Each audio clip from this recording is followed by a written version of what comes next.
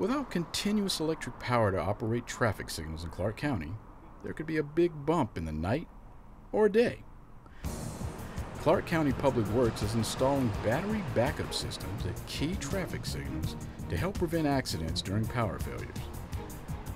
Recently, Clark County Public Works activated battery backup systems at 13 signals in the Northeast 134th and 139th Street corridors. This is an alpha battery backup system that we're beginning to put in our traffic signal systems here in Clark County.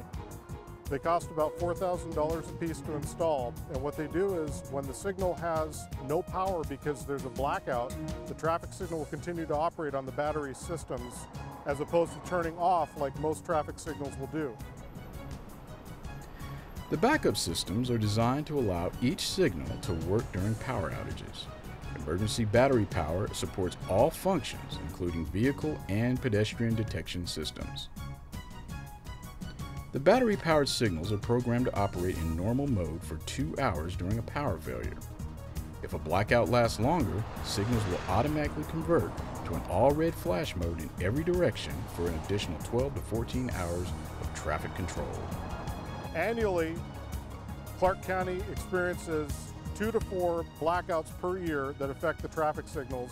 These blackouts last between 10 minutes and 45 minutes usually. We also have, depending on the location, 8 to 20 times a year that there are minor fluctuations in the power that cause the signals to reset.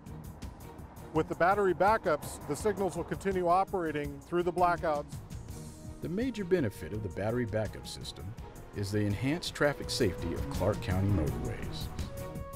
For more information, contact Clark County Public Works at 360-397-6118 or online at www.clark.wa.gov/publicworks.